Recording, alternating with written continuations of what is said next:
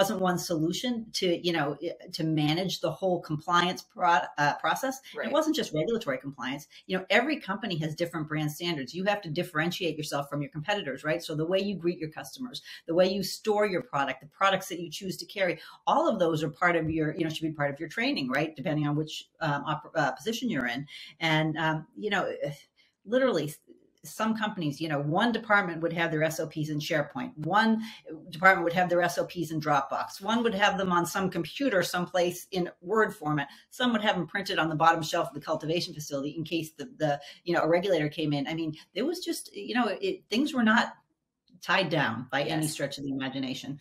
And, at the end of my time, the applications had slowed because the growth curve, we had grown so much, and I was a regulatory specialist. And, you'd get calls from people in departments that had been there for a while. Like, I want to change the SOP. Can I do this? Well, no, you can't. Right. But like that person didn't have the resources to be able to figure that out, so there was a lot of time spent, a lot of calls to attorneys. And, I just kept picturing, for months, this solution, like, it doesn't have to be this hard. We just need a system. Let's put a hub together where the regs are searchable, give everybody access to the regs, policies, procedures, quizzing, videos, internal auditing. Let's put it all in a user-friendly platform. And at the time, I kept thinking of TurboTax, right? They took an incredibly difficult subject that most people stressed over, and it's not easy, but they simplified it. They gave people some comfort in that there was a system. And so that was the vision behind ProCanna.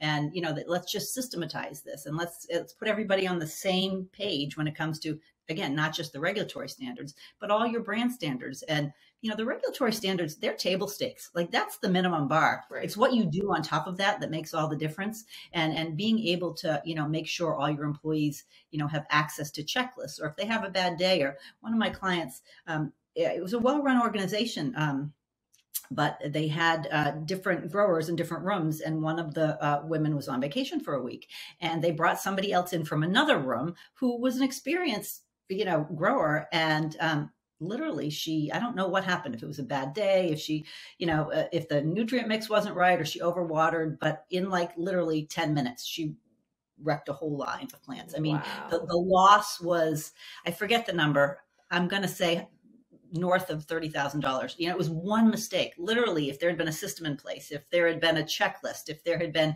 any kind of reminder, that kind of stuff. It just, there was examples like that over and over, that it was just costing money. And of course, then that person feels terrible, right? Mm-hmm.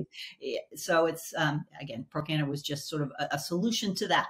And let's put everybody together. So. Yeah, because we all want to do our jobs correctly. Yeah. Like, no one wants to not screw up their job. And and there's just so many things to follow. Personally, I like to suggest to clients creating what I like to call is like a job aid. So similar to like a checklist, but put your brand standards on it, laminate it, put it up on a wall. So it's like right there and everyone sees it, and it's a consistent workflow throughout. And I mean, there's just so many examples of this. I know one of your first clients under ProCanna, they received a massive fine for using the incorrect pesticides.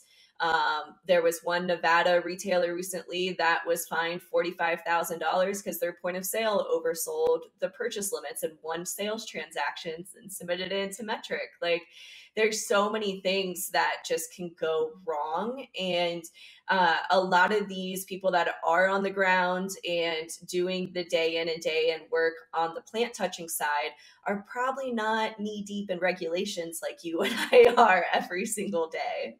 Nor should they have to be. Right. Agreed. And and they shouldn't have to interpret all of that either, which is one thing that I really loved about ProCanna. So RMCC, I actually hired a compliance officer for years, to have a compliance officer internally that would keep us up to date on the regulations. And we would build out these massive spreadsheets called regulatory matrices.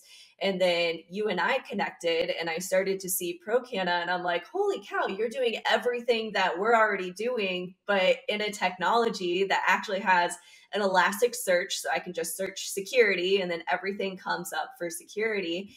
And you have the summaries in there too, which are just so powerful.